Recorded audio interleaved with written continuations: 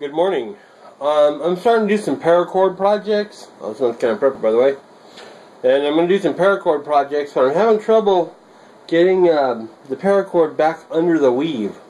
So what I'm going to do is I'm going to make some paracord needles that are going to fit on the end of the paracord. I guess they're called FIDS. I guess I'll put a link to the spelling of that. I think it's FIDS. I'm not sure, but basically they're paracord needles. And I went down and bought these at Lowe's the other day, or maybe it was Home Depot. I think it was Lowe's. But they're 2-inch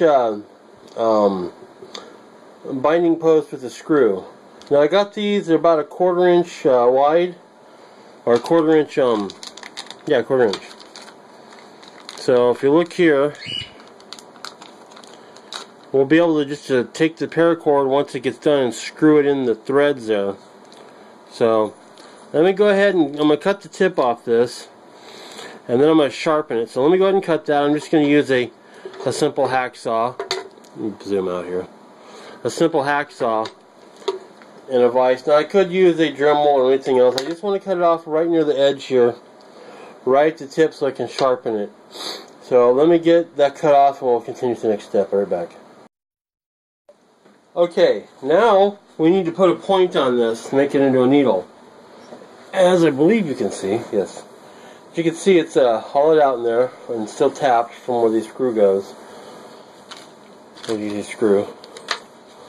So now we need to grind this into a point. Now, the way I found to do it is to use a file. But what I'm going to do today, because I'm lazy, so I'm going to wrap electrical tape around the base of this.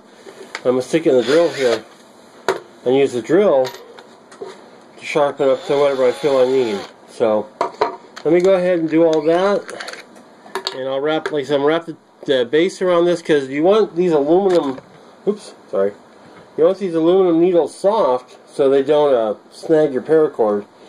But I'm putting it here to protect the metal and keep it smooth. So I'll be right back once I get that part done. Alright. Okay, so this is done.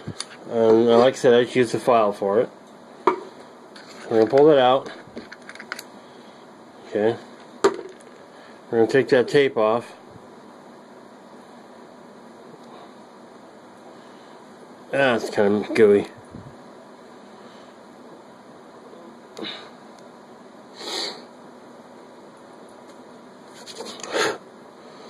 And it's all nice and smooth. Hope you can see that. You zoom in. Pretty smooth. Smooth enough. If it's smooth to the touch, there's no grips on there. No bites. Then we're going to take, and if this isn't smooth enough already, you can just reheat it and taper it a little bit, but it will screw in there. Just push and twist. Push and twist. Push and twist. Push and twist. And it's in there really tight. In fact, I'll show you.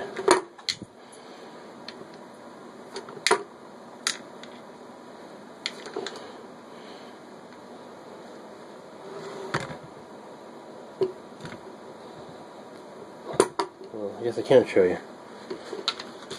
Too bad.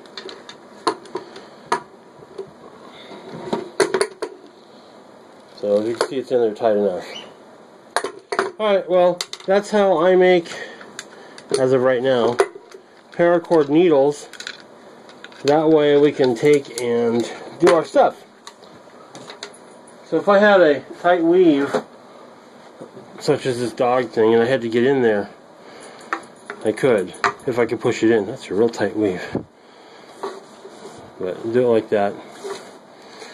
Get your nose out of there. You're so helpful. Well, I can't put this down now, so I guess we're done. Alright, well, that's how you make a paracord needle, or a FID, I guess, for weaving your paracord product. It'll get you underneath the weave really good. So, there you go. Everybody, please rate, subscribe. Please have a great day. And this is Snag Prepper. If you have ideas that I didn't, please let me know, and we'll see if we can get a video done on it. Have a great day, thanks.